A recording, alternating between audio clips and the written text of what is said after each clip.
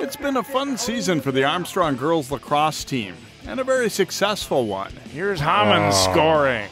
I feel like we build each game and each practice really as a team, and we're just so close. The Falcons entered their last regular season game with a 10-2 mark. I'm so proud of our team.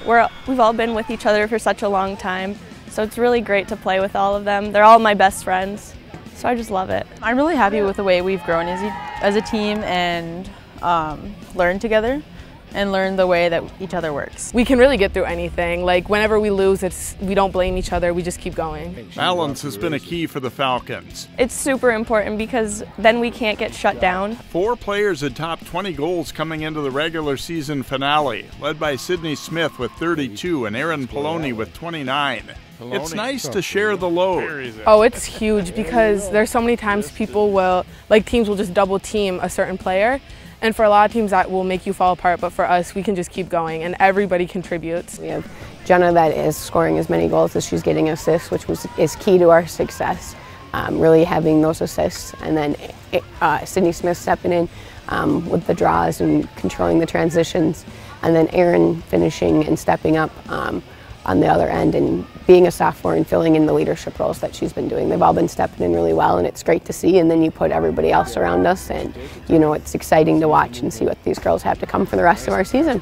It hasn't been all smooth sailing, of course. We picked ourselves back up pretty quick, but it was a bit of a struggle. After a 9-0 start that included wins over Maple Grove and Wayzata, the Falcons lost back-to-back games to Northwest Suburban champ Andover and then Elk River Zimmerman. Turns out it wasn't the end of the world. I think we responded okay with it. We took it as a loss and we learned from our mistakes, and I think we're ready to come back now. The Falcons boys lacrosse team is also having a big spring, but the success for girls lacrosse at Armstrong still stands out. We love it because the lacrosse boys, they're like, oh, the girls are kind of good, and it's really fun. Not a lot of teams at the school have competed at quite this level this school year. And the girls are proud of it. Oh, and a nice catch and tucked away. 100%. And a lot of us were on other teams that don't always do as good. And when we're on a team like this that just loves each other, and it's fun to win and it's fun to bring the pride to Armstrong, really.